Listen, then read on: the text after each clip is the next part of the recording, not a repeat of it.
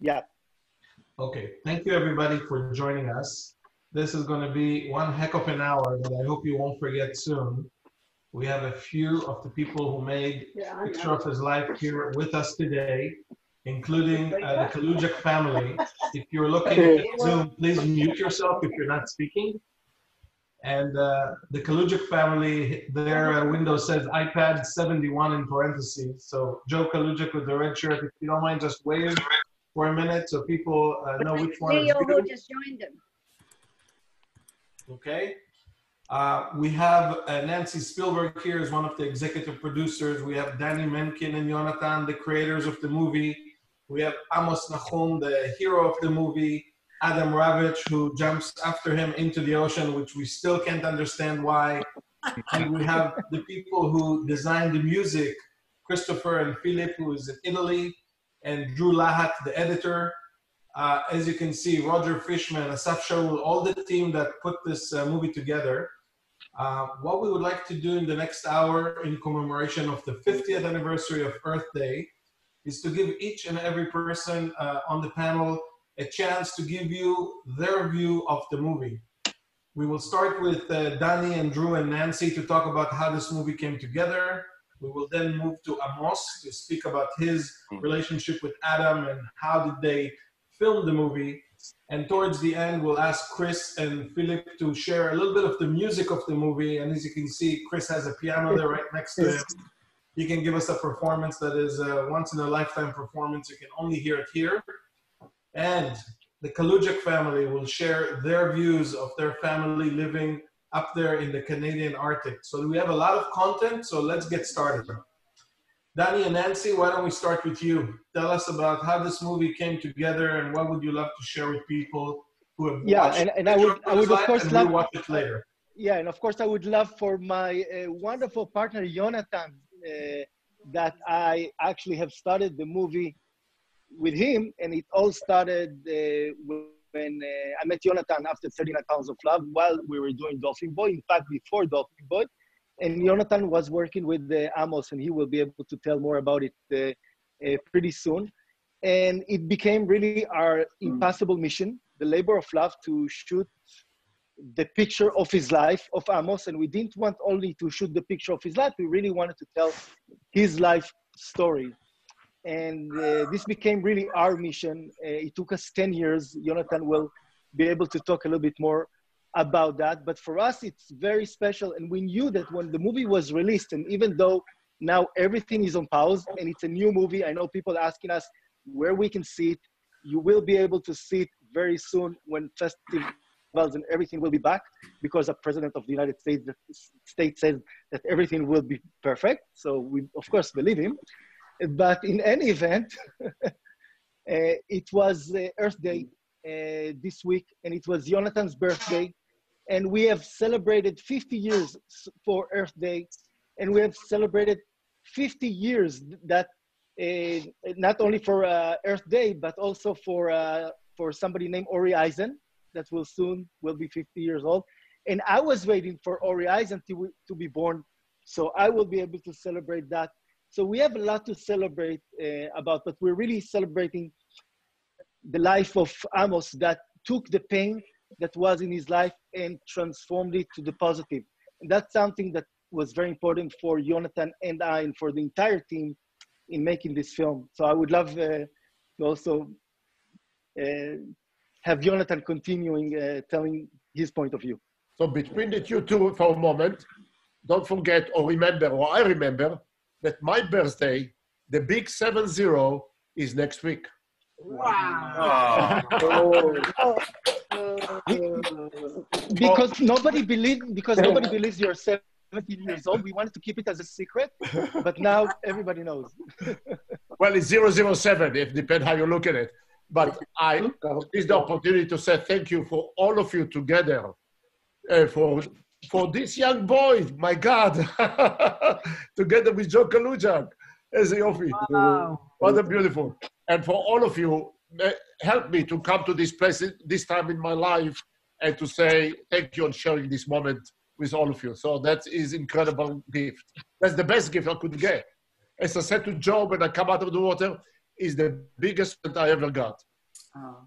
Wow. Yonatan, tell us, how is it to work with Dani and Amos, and which one you think is crazier? Well, I can speak about it for hours, and we have so many people that that are here together with us. It's actually, I want to say, this is a very exciting moment for me, for Dani. This is the first time we see Joe and the Inuit family, amazing family that we spend time with. Joe, I'm sending you a big hug from Israel and to the whole family. It's been 5 years since we met him last time, and then to see all the other people here from Italy, from the United States, and from all over the world share this really 10 years of working on this documentary. For me, I make documentaries in order to really experience life and to study about the world. And this documentary was a gift for me, a gift to work with Amos, which is an amazing human being, a gift to work with Adam, which is an unbelievable person to learn from, and with Roger and Nancy and Ori and Chris and Philip and so many other people that maybe I forgot even someone here. But for me, the biggest thing is really, and I remember it, I remember the 5 days that we were there, and I will remember it till the rest of my life. It's not something that you forget real fast. It was a unique opportunity to get close to nature, basically, to be immersed by this beauty, amazing beauty, and to be with a very small team of people that you trust with your life, and to be guided by the Kalujak family. And I want to mention also that 2 of the Kalujak family members have perished a couple of years ago, and we dedicated the film to their memory, 2 of them that were with us, Patrick and Billy, and we dedicated the film to them, and we will always remember them. So that's my take on it, and I'll pass it to the others. Will somebody have the picture of all the family together and all of us by the end of the creation? If they can screen it on the screen, it would be wonderful. So yeah, Drew, you'll probably be able to maybe text it to Chris, and he will be able to upload it. Yeah, I can make it happen. Okay. All right. So Nancy, I will tell you your notes. I'll tell you that I met Dani when I had just finished a film, Above and Beyond, and he had finished On the Map, and we were both in film festivals sort of chasing each other. And we finally met and worked on the Map together. And he started to tell me about Amos and this story, which I thought really was incredible. I mean, it really grabbed me right away on so many levels. But I do have to say that my brother has taught me a couple of things. And one of the first things my brother ever said to me was, never make a movie on the water. Who's your brother? You know, what's his name? What's his name? And after Jaws was such a disaster in the filming, he said, I'll never, ever make another film on the water. And then, of course, I don't believe my brother. So I thought, this has got to be a good story. And thank God I didn't have to go. Though I really wish I'd met the Kalusics, but I would have never survived in that kind of environment. It looked brutal and beautiful. So, I should get up my courage and attempt something like that. So I attempted it from the safety of an office instead, and living it vicariously through all of the filmmakers.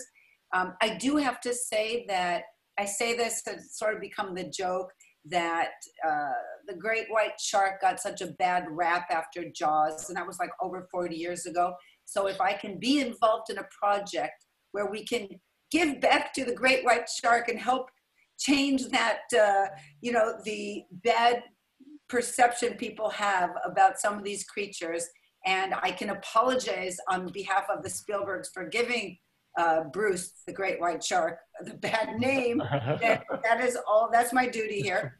And I also just want to say that even though we are all struggling in this incredibly challenging time, but these challenges are what really make us better people. is that our Earth has actually, it's been better for our world in the last couple of weeks. I mean, I hear air quality, because we have all stopped driving and polluting as much as, you know, we usually do. Suddenly I heard Los Angeles has really good air quality and that things are really thriving in some ways. So if we gave Mother Earth a little break in our abuse of her, then that's the good we can pull out of the corona. All right. Nancy, if you don't mind, I'll add one more tidbit. We've done these talks after we show the movie in film festivals. So for people who have not seen our talk, Q&A after a movie festival, I'll share with you this. When Nancy and I met with Dani to discuss making this movie, I was just asking him, tell me the story, what are you going to do? And then he says, oh, we're going to film in the Canadian Arctic and this guy is going to dive with a bear. Just so you know, bear eat people. I'm like, wow, this is crazy enough. I like this project. So they all go on a plane. And if you've seen the movie, you see how far they went. And I was joking, they'll never come back. So when they get back after 2 weeks and say, we got the footage, I'm like, wow, there's a real movie here. Let's, you know, go see what it is. And then the naming of the movie was called Amos for a long time as a temporary title. But back to Nancy's point, and the joke is when you see the movie and all the Jewish people who are chasing this bear, instead of calling it Jaws, they should call it Jews. And listen, thank God, Ori, because really, and I know there's a lot of thank yous for everybody here, but Ori, you have the mind the creative mind and the heart that really helps as an executive producer to get these films done. So I love partnering with you. Here's to many more films to come. Thank you. Amen. So, Amos Nachoum, the man, the myth, the legend. I will keep joking that I still don't know how Adam chases you into the water. We know why you do it, but I always ask him, why do you do it? Why don't you give us some of your moments from making this movie, and then Adam, you can share, because the two of you have been face to face with the bears. Tell us more. And Amos, you need to remember to unmute. I'll have a mug because I'm tired of saying it to people on Zoom. Go ahead. So who's going, me or Adam? Yeah, you. Tell us about your experiences with the bear. The first experience was about 15 years from now, when I tried to do it earlier in my career. I built my career as a filmmaker, or as a photographer, as a still photographer, as still photography still was in its prime, on creating images that are involved, that create emotion, that is driving the individual, that other 99% of the population that will not go to the wilderness or to the water, to drive them into it. And polar bear was one of them because of Jaws, as Nancy mentioned and as you mentioned. The fact that what happened with Jaws in '74, and then we all was chasing out to many places around the world to take picture of a great white, and the market was saturated. I was looking as a photographer or as a person in a business, you always need a niche or always can create the next step. And for me, it was the opposite of Jaws, of the great white in the water, was the polar bear. And how to do it? Well, we went the first time, and unfortunately, a chain of events happened. And when I went to the water, and a safety diver or a second person with me, the idea not to face the polar bear alone, he could not continue because he lost the tank that was attached to his backpack, to his buoyancy compensator. And I stayed alone with the polar bear, and I had to make a decision either to swim back to the boat or to go diving. I decided to go diving. And lo and behold, despite the fact that I've learned that the polar bear, that other 2 or 3 people that were diving with polar, or did dive before with polar bear, claim that the polar bear will not dive more than 10 meters or 30 feet for their experience. And I also learned that the polar bear will have difficulty, very great difficulty, to push below 1 atmosphere or 10 meters because of the amount of blubber and the fear that actually when it goes in the water, it becomes much heavier and lighter. We light him up, not heavier, but lighten him up as is fat. So, but it is only 2 people that told me, or I could read their record, that the polar bear will not go more than 10, but there are many more polar bears in the ocean. And my experience working in the wilderness, that always there is subjects that are not necessarily operate or behave according to what we people reporting. So I took on myself a measurement of what else possible can happen. And when I went diving to 40 or 50 feet, and surprisingly, the polar bear was after me even at this depth. And as I continue to go down, he continued to go after me. And today I'm laughing, but then I did not laugh. My heart was pumping as fast and I was breathing faster than the regulator can give me air. But till I rest, I came down to about 75, 80 feet and I'm looking up and I only see the paws of the polar bear over my mask almost. And I try to pull back away and away. And eventually it stopped and it started to go up, it paddle in the water another few seconds and slowly start to go up to the surface. I stayed there for another 10 or 15 minutes. My air in the tank almost depleted. And I had to get back to the surface. There's no other choice. I look up, I could not see it, and I went to the surface. Later on in my career, I met Yoni. And when we talked with Yoni, and together we went for a few assignments around the world, and always coming back to the story about the polar bear, I wanted to go back out again to do it. I did not think about the movie. There was not any idea in my mind. But when Yoni worked with me for a year or 2, and then eventually I told him, Yoni, you are free to go do whatever you want. You are good enough. You are wonderful, matter of fact. But I told him, if I will be in your age, I guess Yoni was then in the mid-30s. Yoni, correct me if I'm wrong. And I said to him, if I'll be in your age, if I was in your age, I'll go into film or video, not stay in stills, because I saw the market in stills goes down. And Yoni did what he always does. Whatever he put himself to do something, he does it probably the best that anybody can for himself and for everybody else around him. And he went to camera obscura, he studied video. And one day he told me he turned the table around to do the movie about the experience. And it took us so long to put it together. However, when put it together and to be back in the water, I told Yoni is only one person I will do it again with. And that is another person that I had a chance to spend an amazing quality time, and it is Adam Ravetch. And Adam, for me, was an optima of a filmmaker, as I am a still photographer. He's a movie, he's a filmmaker, and he did amazing things. And he's been in polar bear before. He took IMAX people to photograph the polar bear. And I told Yoni, he's the man that he and I and you team together, we can make it happen. And we have the result. We're all here together telling the story. Tell us more. I should add, first of all, as Amos celebrates his 70th birthday, I turn 35 next week, so I just want to say that. I have known Amos for probably 35 years, and the reason I follow him wherever he tells me to go is because when I was young, he inspired me, and he told me, wherever I go, you better come too.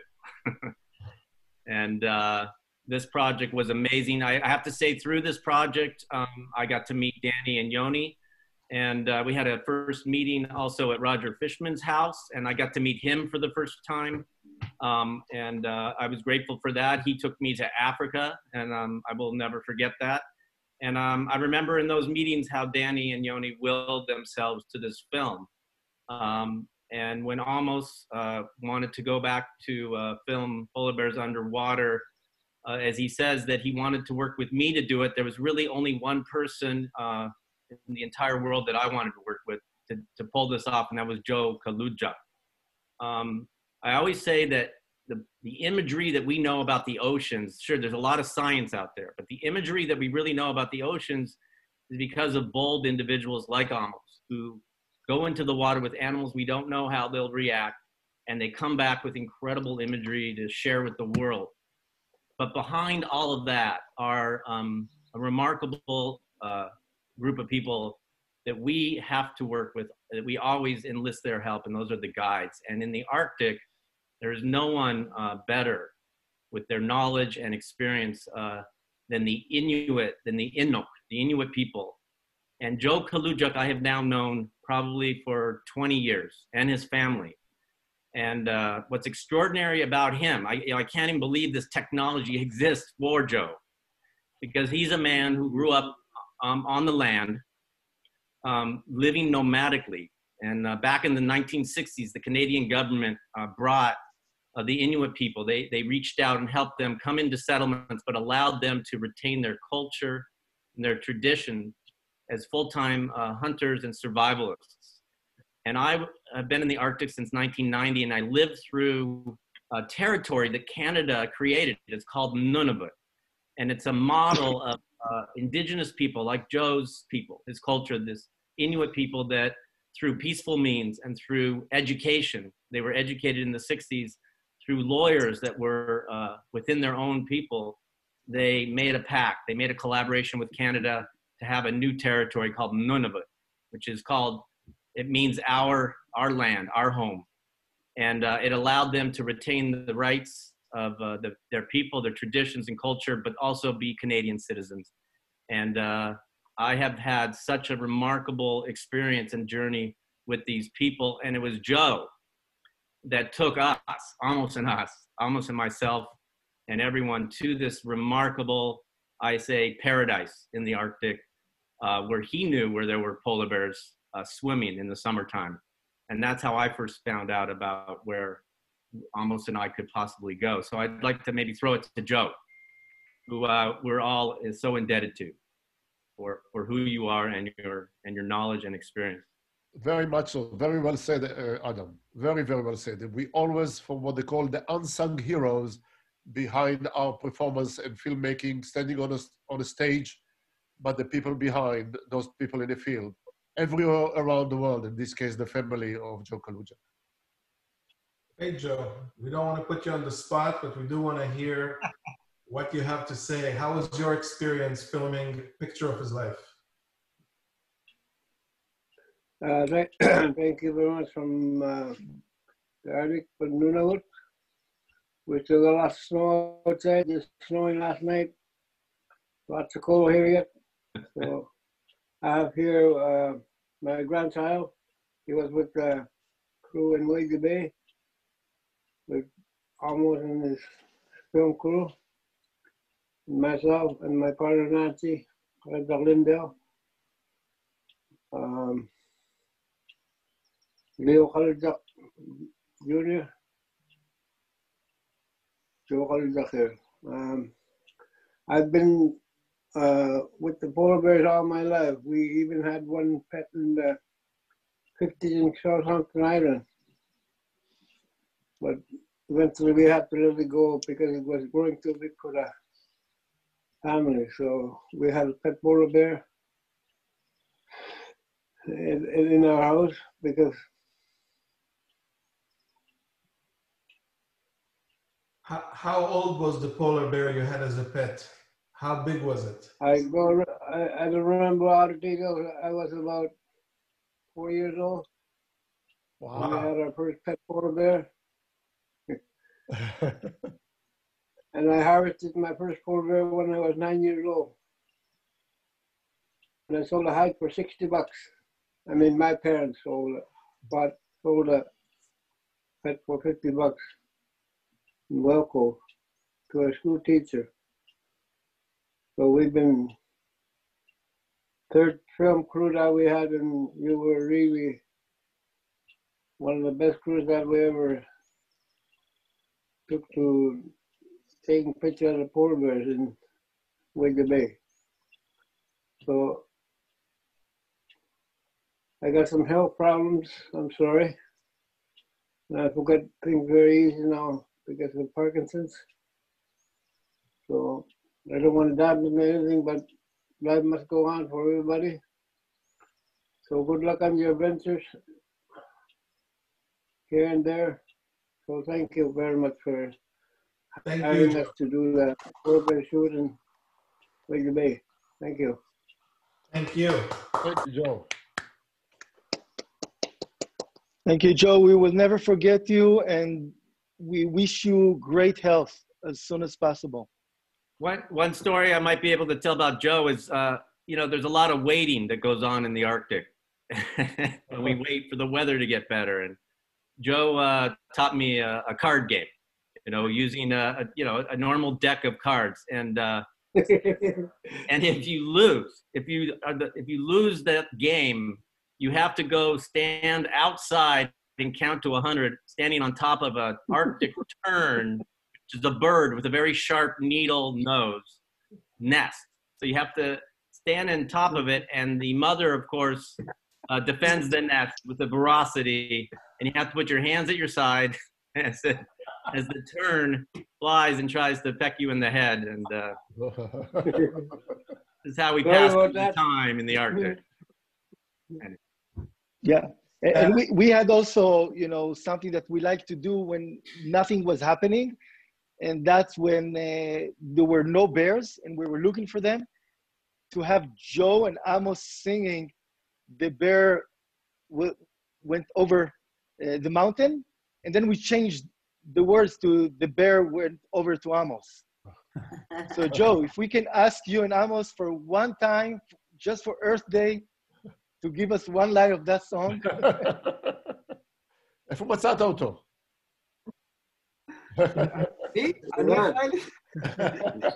I'm not responsible for this. Yalla, Amos. 3, 2, 1. The bear was going to Amos. The bear was going to Amos. The bear went to Amos. To see what he could see, to see what he could see. All right. Adam, I was about to tell you there's a game like that on the iPhone. It's called Angry Birds.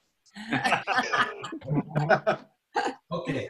Roger Fishman, let's hear some of your memories from making the movie, and then we'll turn to the team post-production, to Drew, the editor, and Chris and Philip, to share how you weave music into a movie about a man that dares to upset a bear underwater.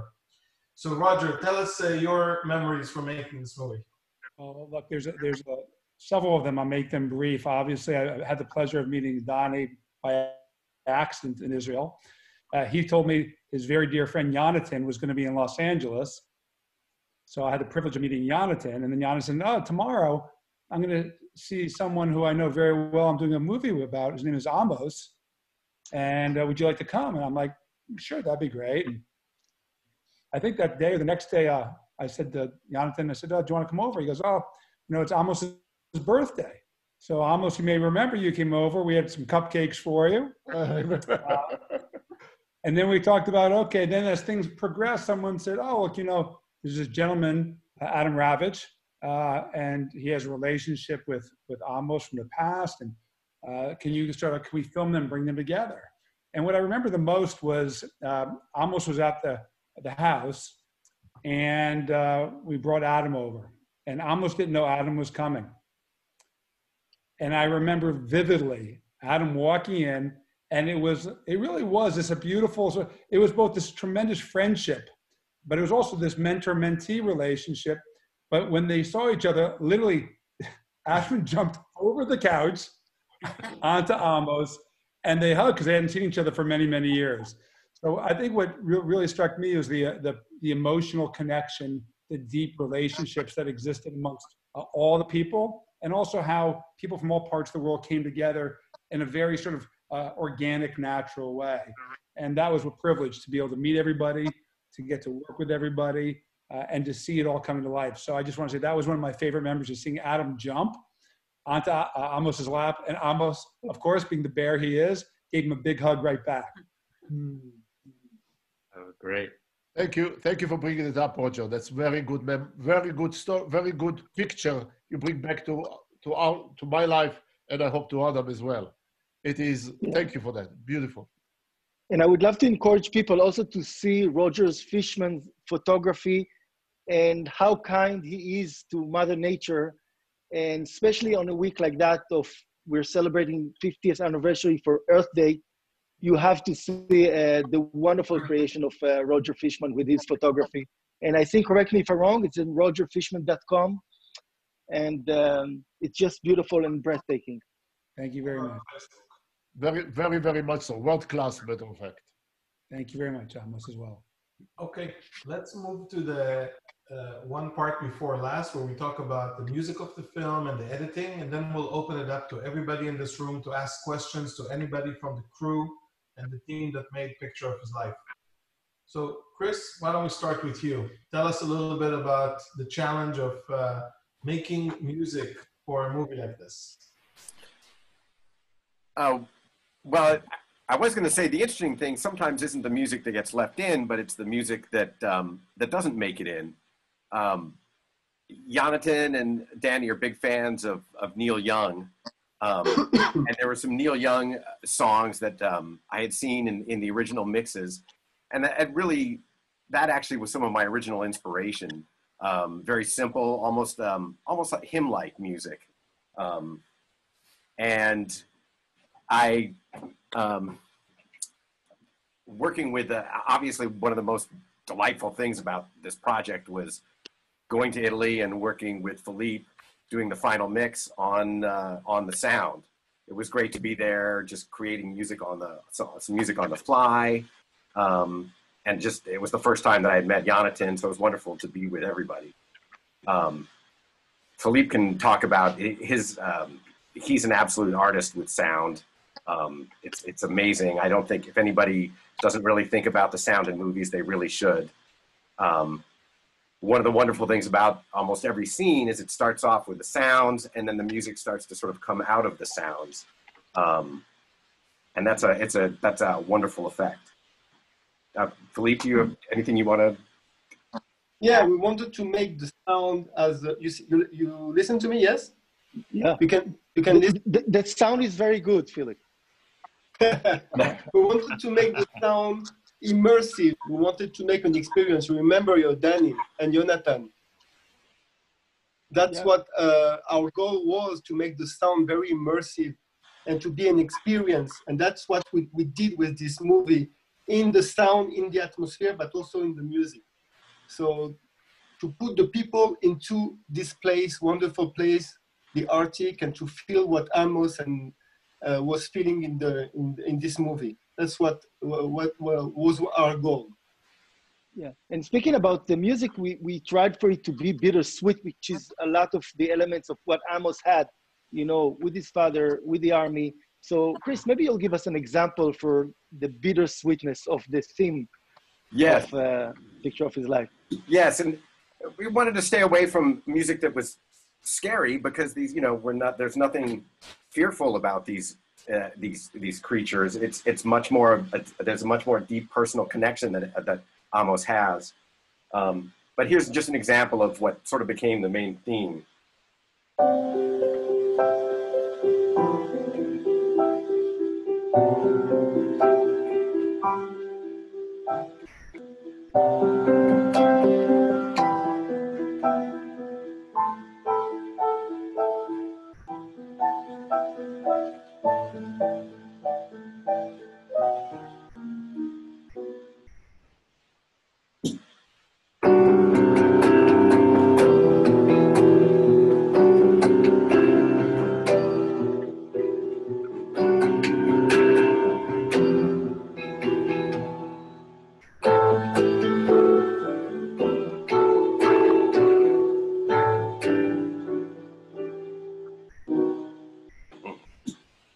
Nice chord at the end. I didn't know this one. The question Chris Gubish is doing Lady Gaga. Yeah. The question is, how can you get a copy of that to keep it alive besides just the movie? That's great. I will, you know what, Amos, I will record some solo piano versions of the soundtrack, because we don't have anything. Thank you very much. And a special feature of the berries over the mountain. Yes, the remix. Okay, let's open it up to people who are here and who would like to ask questions to anybody on the panel. If you don't mind, so we don't all ask at the same time, type your question in the chat room and we'll moderate them. And if no one has questions, I have prepared a few. That's a good start. So Drew, I'm going to start with you. Tell us, how much material did you get? Like, how many hours of material did you get compared to how much was left in the movie that we are watching? And tell us about your process of cutting things out, adding things in. It must be a torturous process because there's probably so much good material you were handed. So I want to give credit where credit is due. I believe Martin Singer gets the most credit because he's truly the editor of the film. Yes, it's Martin Singer, Tali Goldberg, and Shlomi Shalom. They edited and then Drew, you completed it. And I had the honor to work with Drew also on Olsi, where he took all of, I mean, you can answer on that aspect. Yeah. Yeah, so I just had the privilege of, doing little last touches with a picture of his life. I will say that I absolutely get why it was called, why the working title was Amos this whole time. As a documentary editor, I feel that I have a privilege of, especially with, when the subject is not just a historical figure, of giving a respect and treating it in a way that really showcases and shows the person and not just the nature. This movie is special. It's not just another nature film. It is also about Amos, and Amos opened up, to Yonatan and Dani and to all of us. And I felt it was finding the balance with the personal story and the nature story. And I'm happy, that I got a part to take with this, because I think it turned to be a beautiful balance and a beautiful story. Thank you. The first question we have is, are polar bears in danger, or are they an okay species? The polar bears are endangered certain parts of the world, not on all areas of the world where they live, which is only in the high Arctic. By the way, I think that will be very interesting for everybody to know why it's called high Arctic and Antarctic. So in Greek, Arctic is polar bear. Antarctic, no polar bear. And from there it comes. And people need to, because many people ask me or telling me and ask me if there are polar bear in Antarctica or penguin in the high Arctic, although most of them are ice, but there are different environment in each one of those poles on our planet. So polar bear doing well in Svalbard, Norway, or out of Norway, which is international governed by Norway and Russia. They are doing okay in Russia, certain part of Russia, in Wrangel Island, but not very well out in Canada, or wherever it is. The same thing perhaps in Greenland, where there is very fast receding of ice, because most of the food, or the most important element of their food is from the seals, the feeding on the seals, which is full of blubber, and seals need ice to make holes, and then the polar bear find them in the holes. When the ice recede, seals continue to survive and swim in the open ocean, but the polar bear are not there. They are not feeding in the ocean. They're feeding either on the ice, catching the seal that make hole, or on the land when they feed on some other aspect like dirt of civilization. There is also issues because, so not just the receding ice, but also hunting and permits, which they're not very clear really how much license is given and how much more are being taken out of the environment. The Inuit have quota, how much they're allowed to, but there are always, unfortunately, people that do more than what it is allowed, and there is no way to govern it very closely.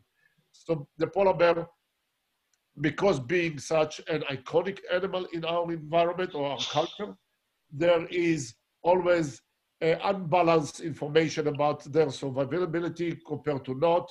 There are groups that care very much about the environment and they will want to protect it.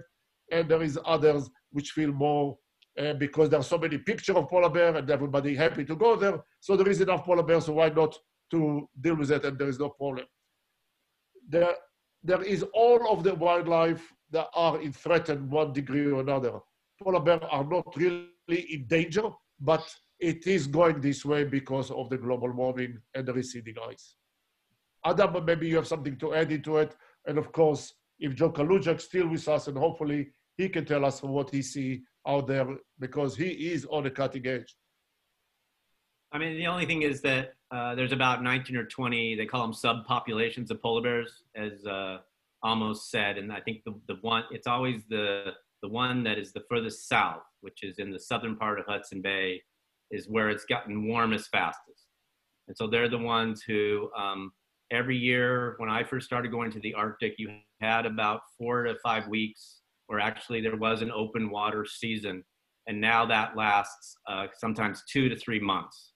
So that's, you know, another month or two longer before when the ice breaks up and before it refreezes, that the polar bear doesn't have access to a platform. And they need that platform as leverage to sort of jump off of to capture animals. So, and it's the southern population is the most, in the Hudson Bay, is the most studied. And so that's where a lot of the data comes from. Okay. Our next question, Dani, that's probably for you. Do you have any distribution for this movie, like PBS or movie theaters? So we actually just started the movie in the festival circuit in the US. We won 6 audience awards. We're very excited. And then something happened in the world. I don't know if you heard about it, but everything stopped. And we're looking forward to resume the festivals. And we're talking now to all the platforms about distributing the film. So stay tuned. We're hoping to give you some good news very soon. And we have our distributor here, Oded Oritz, that will share with you the link to whoever wants to do a screening sometime soon when the festival will resume. Okay. How were the aerial scenes of the polar bear filmed? Yonatan, you want to take that one? Adam or Yonatan? I can take this one, but it's actually the work of Adam Ravetch.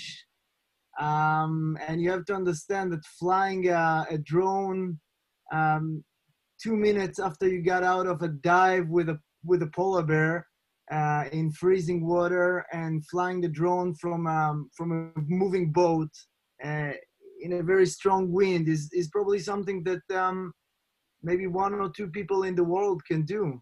And maybe 1, and he's sitting right there. His name is Adam Ravetch. So the question is to him, actually. Adam, tell us more. Well, I'll tell you one thing. I mean, there's a lot of great drone pilots now that can drone from boats and do it very, very well. I remember one day that we were filming Amos in the water as he was waiting, as a bear was approaching him, and I was on an island that was about a size of a football field. And literally by the end of that flight, which was about 15, 20 minutes, where we had to get the drone back, the island was now about 5 foot in radius. It was covered, the tide had come up. And so we weren't dressed in dry suits, so we quickly had to have that boat come over. Otherwise we were gonna be underwater with the drone.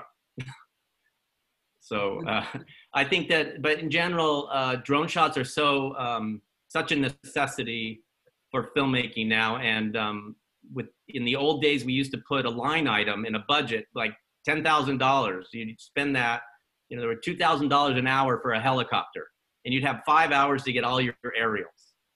Now, with the ease of these drones, the technology is so amazing, you can launch it in, you know, seconds after getting it out of its case, and get some extraordinary angles and perspectives. And it's so rich to give that reference, especially in the Arctic where everything's flat and it's featureless and there's no trees. You need that aerial perspective. Got it.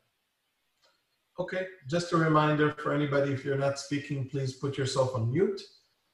The next question is to Amos. Do you have any other photographic targets that you're still pursuing?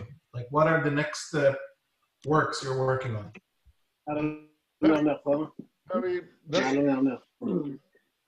Very exciting question and very exciting time in front of us. Because of the pandemic and the limited amount of travel all over the oceans and pollution, not much pollution anymore, I'm planning to do a trip, an expedition, or assignment, personal assignment with 3 or 4 other people, maybe to join me. And it's going out to where the place called the Costa Rica Dome, or another way to call it is the Blue Whale Cafe, or the Ocean Giant Cafe. It's actually not a place. It is just by, it is an area that you can see only from the air, perhaps, where the wind coming from 2 different directions create tremendous amount of current for most of the year. But there is 2 or 3 times in a year that where the wind is down for 3 or 4 days. And because the area is so exposed to wind and so much pressure coming from the bottom of the sea rise toward the surface, most of the food, then the ocean giant, which is the blue whale, of course, the 30-meter long, and the same whale, which is very close in size, coming in and feed. And based on record that mostly from the air, that are tremendous number of whales are there. The other record is that Geographic and BBC and another company have tried almost 10 or 11 years ago to go there, and they've been knocked out because of the wind. I was trying to be smart or try to do something similar to that. I went 7 years ago, and also we got knocked out by the wind. So we learned the next time we have to go there like SEAL 6 or SEAL 6 or a commando unit. We go with a small group, we stay on the land or on the water close to shore. And because I had a chance in the past 7 years to find out more or less when this opening of the weather happened or no wind, while still the food up on the surface. And then because we are waiting for the right moment while we're visiting the rainforest and maybe diving along shore with the dolphin, then to take the boat and go out and hopefully for 3 or 4 days be able to film and to take pictures of this ocean giant when they come in with a big mouth, and every time they take 4 tons of water in their mouth and the krill coming out or whatever they can swallow and launch. Hopefully the wind will not be 15 knots, be able to launch some drone at the same time. And now that I also film with video camera, that the new direction in the business. And now I have a red camera with the photographer among us that's listening to us, is with 8K with the Monstro sensor, be able to bring some images that very few, if at all, exist from this particular place, since nobody have been there since Geographic and BBC did 11 years ago, and I tried 7 years ago, but this will be a time to go there. And because of the corona and because of this pandemic, perhaps there is a good window of opportunity, but we'll not know until we get there. Okay, thank you. Dani, the next question probably will be for you and maybe Yonatan. Tell us what stories did not make it into the movie? What ended up on the cutting room floor and why? You know what? I think there will be a great story that will actually did make it to the cutting room, but it's a wonderful opportunity if we have Leo and Joe with us now. Are you guys with us, Joe and Leo? Yeah. Yeah. Yeah, they are. Okay, so Joe and Leo, if you're with us, I want you all to see Leo in how much he grew in the last few years. And Chris, if you will be able to play us the moment that Leo is shooting the gun and Amos is speaking to him, and Junior, his father, which was with us on the call yesterday when we did the test and sent us all of you the regards, was with us because What Yonatan and I try to do is also tell the story of generations and a father and son story. So it's beautiful to see Joe and Leo. Leo, how are you doing? I'm good. Hey, man. How was it for you, Leo? How was the experience for you, Leo, to be with us? I don't really remember much, but it was good. That was my first ever trip to go like several miles out from my hometown, and I don't really remember much, but it was a good, fun experience. Mm-hmm. Chris, if you're able, so maybe you want to remind us the moment of Amos Jr. and Leo in the movie. Let's see if it works in Zoom to see that. Hello.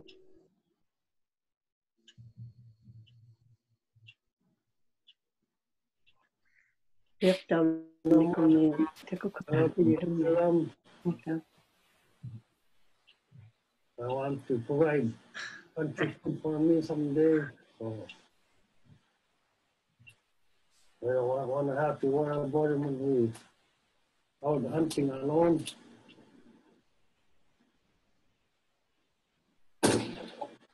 Bravo.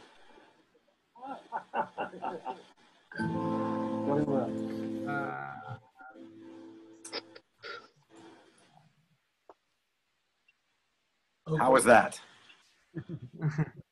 We saw him. Leo, do you remember that? No, I don't.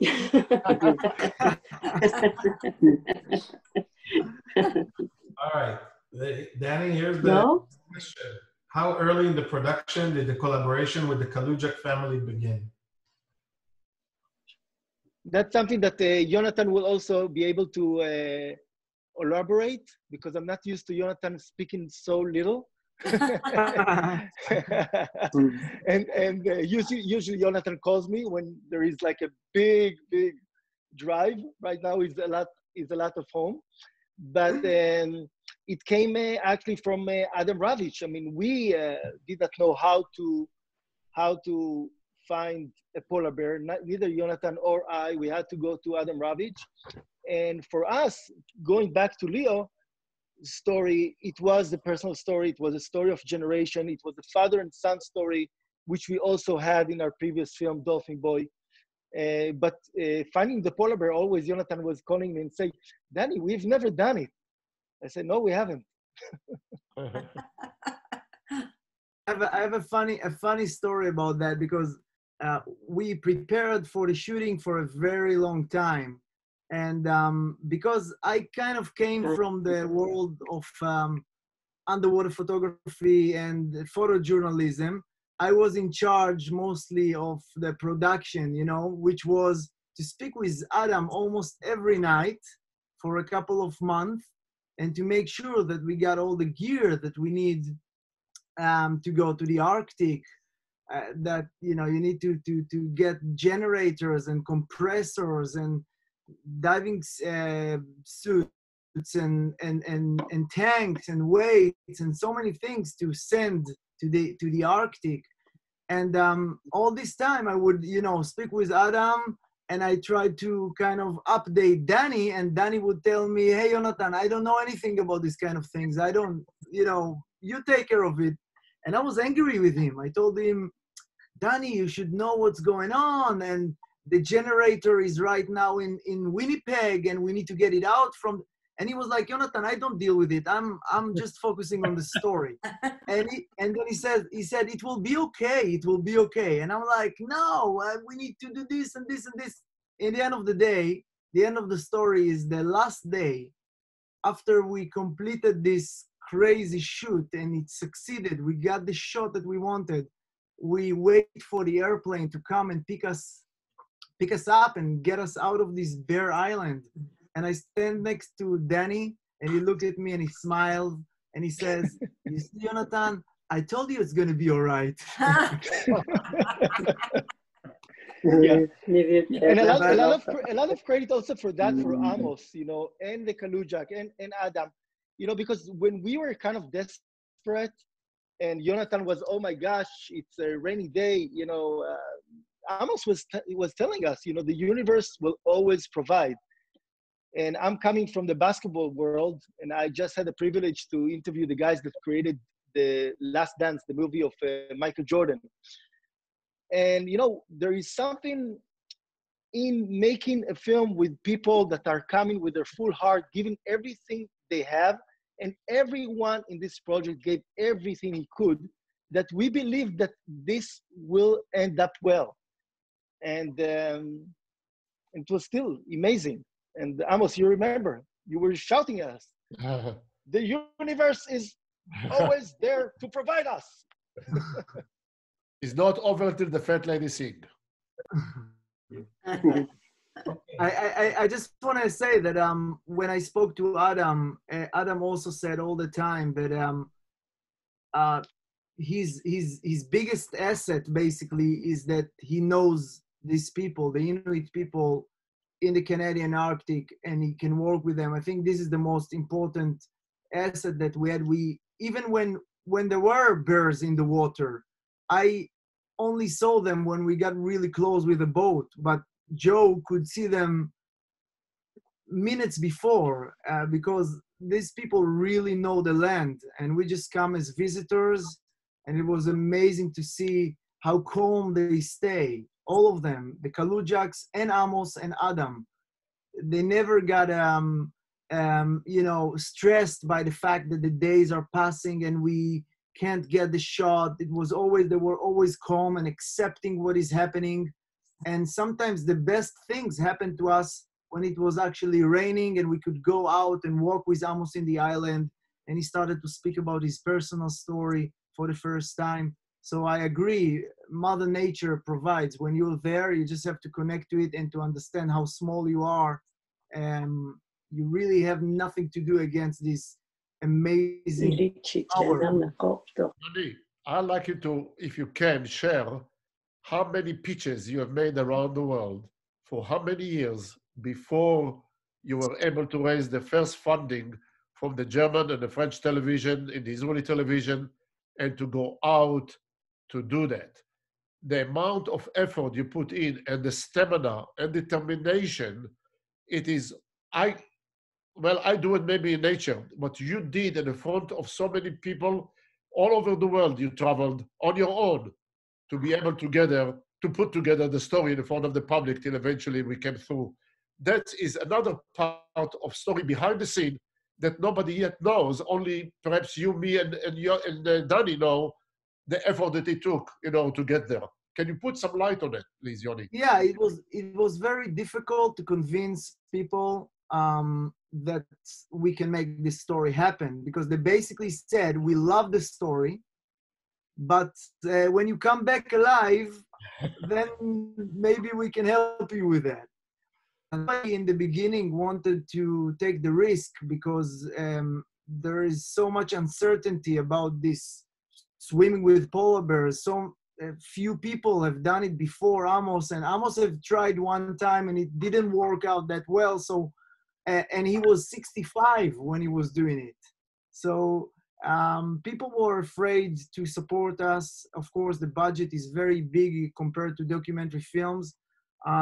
But I think that basically when you're making documentaries, it's always a battle between, between the negative part in you that tells you that it's never going to happen. We're never going to raise the money for that. Something will happen that it will not work. We will not find bears. We will have other troubles. So many negative scenarios were in my head. And then there's the other part, which is, the hope. And I think I was very privileged to work with people with so much experience and people that never lose hope. And that's including the Kalujaks, and that's including Adam and Amos and all the rest of the team, and Dani, of course. And kind of we supported each other. Every time when someone was down, we lifted him up, and when you got down, someone lifted you up. That's the way you work in a team. Yoni, I want to compliment you because I've seen you from the beginning, from the first time we talked about it, until it turned to be that you become a filmmaker rather than a still photographer.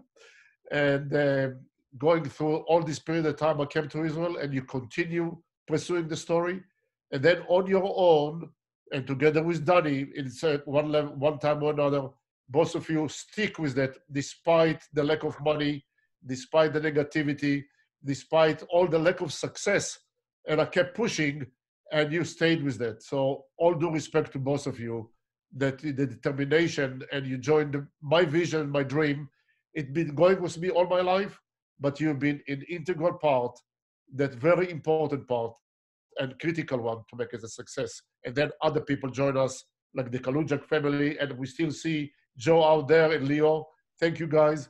And for, of course, Adam with his creativity and his ability to connect with the Arctic, and then together with the team that we see today. And for me to see the first time, all the team behind, the editor and the music directors, which is really uplift of the spirit. And I will not to mention Nancy and Ori that have been with us from the side of the side of the business to make it happen.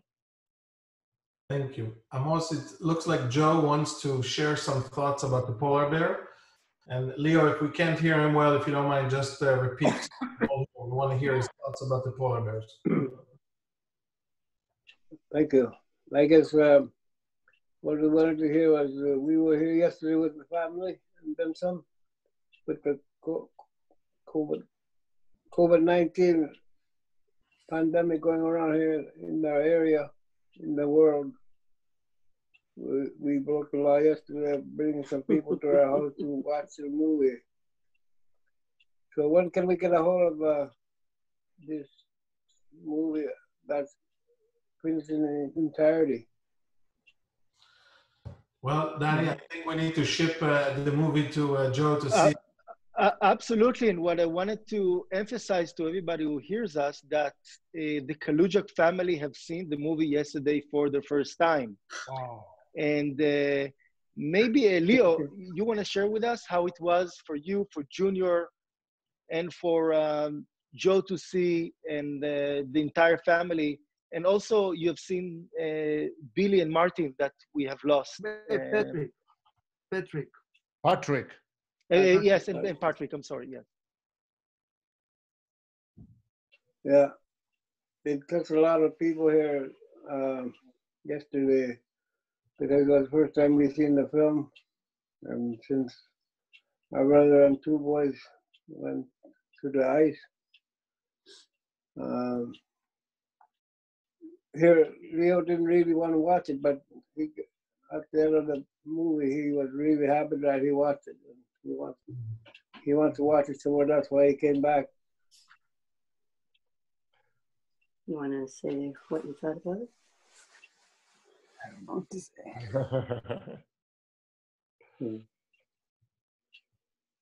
Just tell me whatever. The movie was good. I don't know what to say. You like it? Well, maybe Leo liked I like it. Maybe Leo like to learn how to dive, and dive will be the next diver with a polar bear. It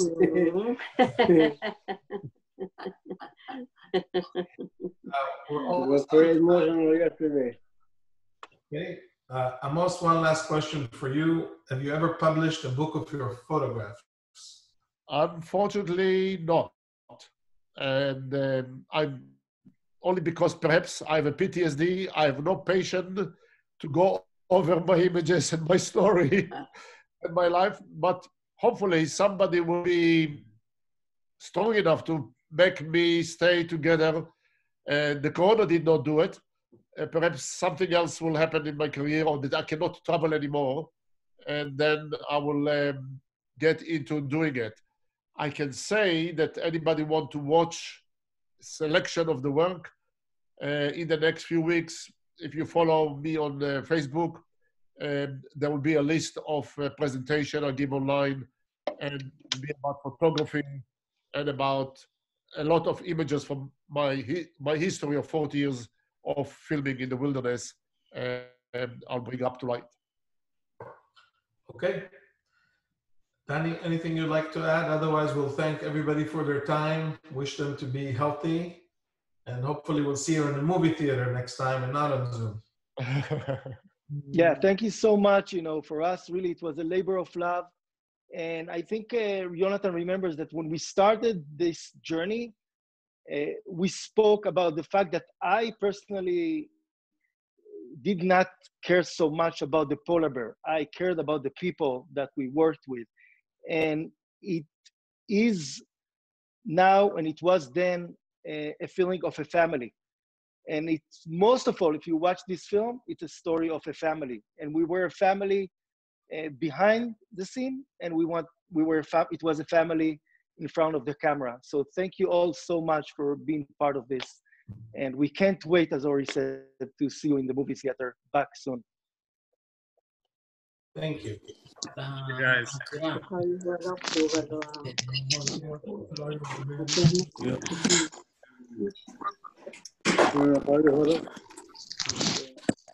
Henry? Thank you, everyone. Thank you. Bye-bye. Very much. Roger. Bye, everybody. Bye. Bye. Danny, ciao, Yonatan. Ciao. Bye. Keep some olive oil for me. זה ולילי.